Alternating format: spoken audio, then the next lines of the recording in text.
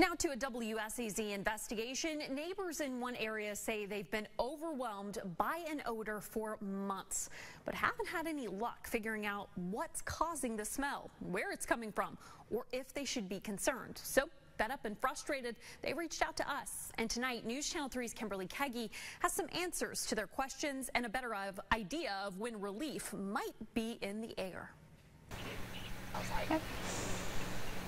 To me, it's an odor like tires burning.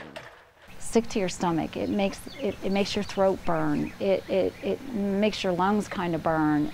Jody Norris enjoys spending time outside her home in Canova, but she says there's been a lingering odor for a few months. That has her spending most hours indoors. An odor so strong, it's keeping her up at night. That's what woke me up at 4 o'clock in the morning, was that smell permeating our home and waking me from a dead sleep. So what is that smell? And where is it coming from? The West Virginia Department of Environmental Protection says they started looking into it when they received a handful of complaints last month. They say their investigation points to a coal pile fire at a nearby material handling and storage facility, Docks Creek LLC. I reached out to the company for comment, but I haven't heard back.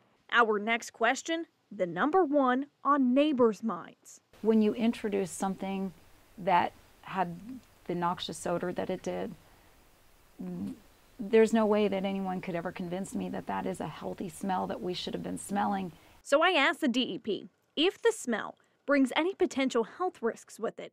They tell me they can't speak on specific health impacts, but recommends anyone who feels they may be experiencing health-related issues from the odor check with their doctor.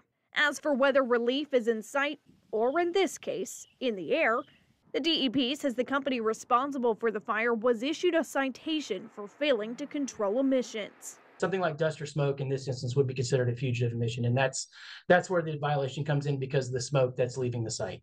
Do you know if the company's made the corrections?